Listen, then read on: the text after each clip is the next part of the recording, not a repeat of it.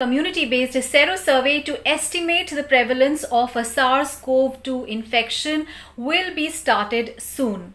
Speaking exclusively to Rajya Sabha television, Director of National Institute of Virology Pune, Priya Abraham said that these indigenous kits will reduce India's dependence on other countries significantly.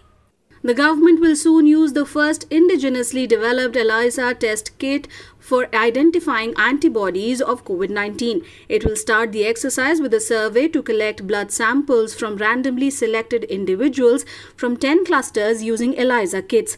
Director of National Institute of Virology Priya Abraham calls these antibody tests critical for large-scale surveillance. This new assay actually has a capacity to pick up IgG antibodies to the SARS coronavirus 2.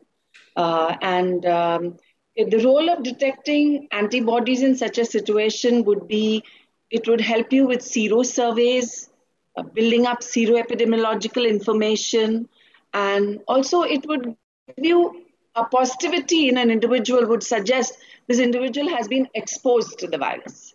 ELISA-based testing is possible even at the district level. Compared to real-time RT-PCR test evaluations, the biosafety and biosecurity requirements are minimal. The test has a higher sensitivity and specificity compared to the several rapid test kits currently in the Indian market. The sensitivity is about 92% and specificity is almost 98%. Developed in just a month, the indigenous kits can test 90 samples in 2.5 hours.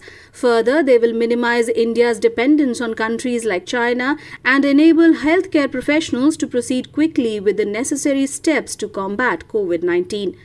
Kriti Mishra's report for Rajya Sabha TV.